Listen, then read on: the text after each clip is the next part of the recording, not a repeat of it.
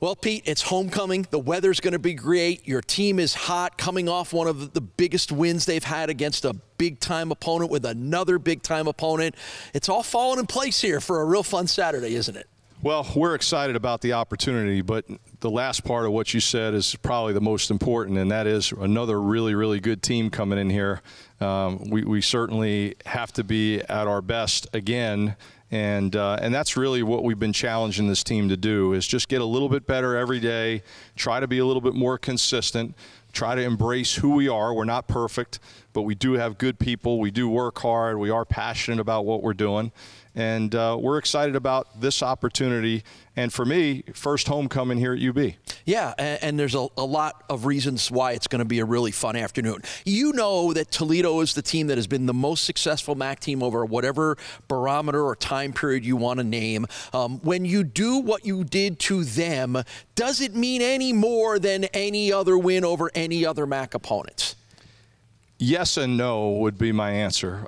Playing well is playing well, and you of course need to play well against a team with the firepower that Toledo has.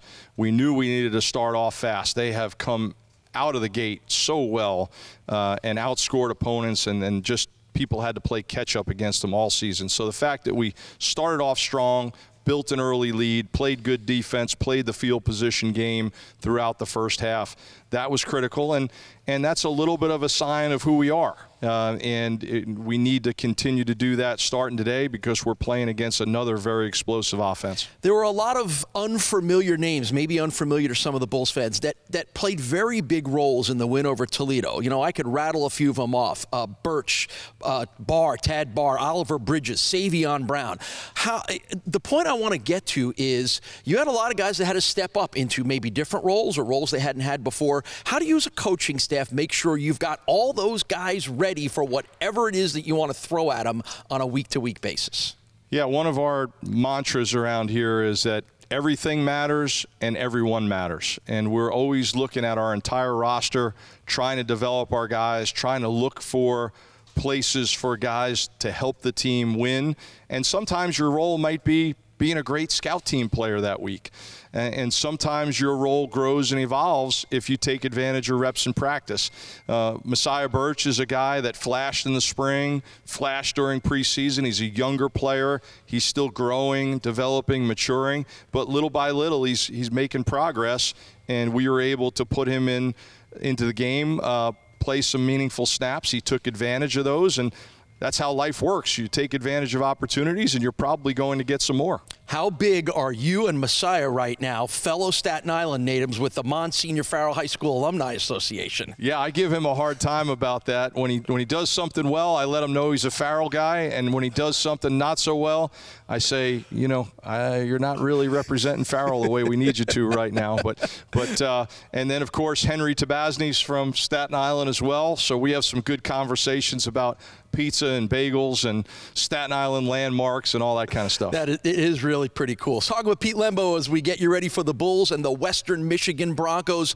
What causes you the most consternation as you get ready for this Western Michigan Broncos team? I think they're a really talented team, and they've played well in all three phases, but the thing that jumps out the most is how explosive their offense is. They've got a terrific running game. The last three games, they've rushed for almost 200 yards in each of those games, right up close to 200.